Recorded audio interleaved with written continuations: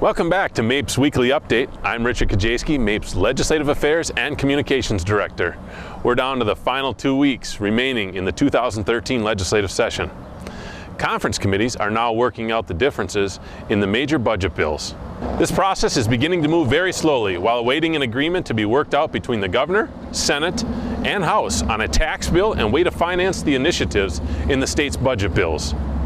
The big news from last week was the House's passage of their minimum wage bill.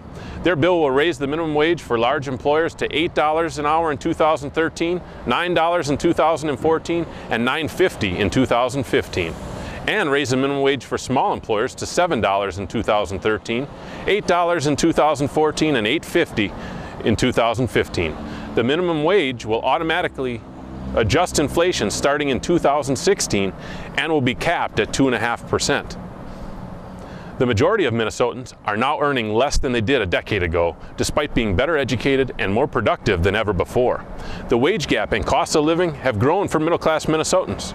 Raising the minimum wage will affect a large number of workers who currently earn low wages in the restaurant, healthcare service, and other industries, and will put more money in the pockets of middle-class families.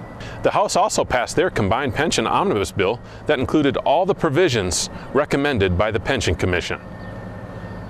The Senate has passed one of the bills and will likely hear the next omnibus bill this week. The Senate did not amend the two bills into one. This week, as predicted, both bodies will start to hear more and more bills on the floor of their respective bodies. MAPE's whistleblower bill is on the schedule to be heard on the House floor today. Anticipating passage of the bill, we will work to ensure the Senate also hears the bill and we ultimately get a bill to the Governor that he can sign into law.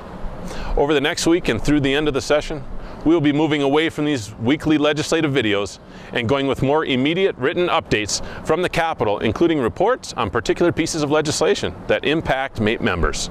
To follow those updates, just go to the front page of the MAPE website. A slider on the front page will direct you to the information.